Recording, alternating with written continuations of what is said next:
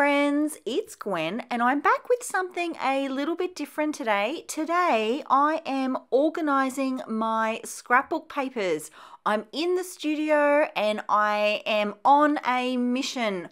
I need to sort this pile right here. See all those pink boxes on the left? I am overflowing in those boxes. I have several now on the top of the shelf. I have too many supplies and I do want to go through and just have a look at what's there, have a bit of a purge.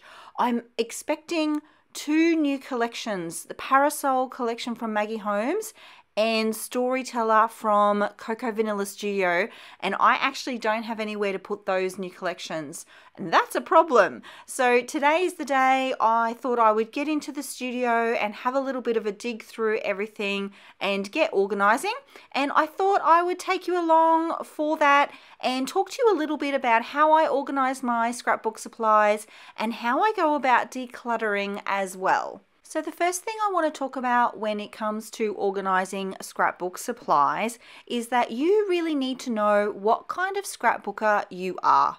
If you're the kind of scrapbooker that prefers to work with kits, then you need to store your supplies in kits. If you're like me, I actually these days really only scrapbook by collection. I really don't mix my supplies. If I was going to scrapbook, I would grab my photo and the first thing I would think about is what collection goes with this photo, and then I would pull that collection and just scrapbook with those supplies. That's just how I do it. So if I was to say go ahead and sort everything by colour, I couldn't scrapbook. I wouldn't know where anything is because I don't create like that. So knowing the type of scrapbooker that you are is really important because obviously then you can store your supplies in a way that helps you scrapbook faster and more easily. So for me, that is definitely by collection. I also have some real favorite manufacturers, some go-to manufacturers, including Maggie Holmes, Cocoa Vanilla Studio, Pink Fresh Studio, and I do have a few little Simple Stories options as well. Oh, that's me showing you that my Maggie Holmes collection as it is doesn't fit and I've still got Parasol to come. Yes, so I actually also, whilst I collect everything and store it by collection, I do also store the collections for a manufacturer together. So here's an example of the Pink Fresh Studio supplies that I have. And you can see here all the boxes are labelled. So Maggie Holmes is on the left and Cocoa Vanilla Studio is on the right. I heard years ago that you should make things far more easy to put away than it is to take them out, because when you go to take something out, you're motivated to use it. So you'll go to the trouble of a few extra steps. But when you go to put something away, well, you're done with it, so you're not as motivated.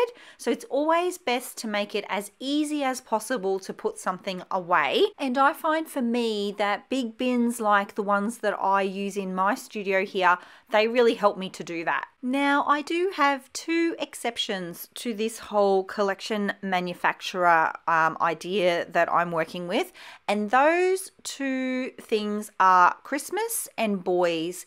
And those I like to store by theme. So it doesn't matter who has made the collection, whether it be Cocoa Vanilla Studio or Simple Stories, all of the boys themed items go together and all of the Christmas themed items go together. I do still keep them within their collections though. So they're in a 12 by 13 Ziploc bag and all of the collection stays together. It's just that then those different collections are then stored in one of those larger containers. So I did go through and declutter quite a lot. I got rid of this entire paper pad except for 1 sheet of pattern paper, and I kept it because it's got bows on it and I'm all about them bows. So it has gone into this container here, which is the only container that I have with just random individual pattern papers in it. From years back, I have kept some of those.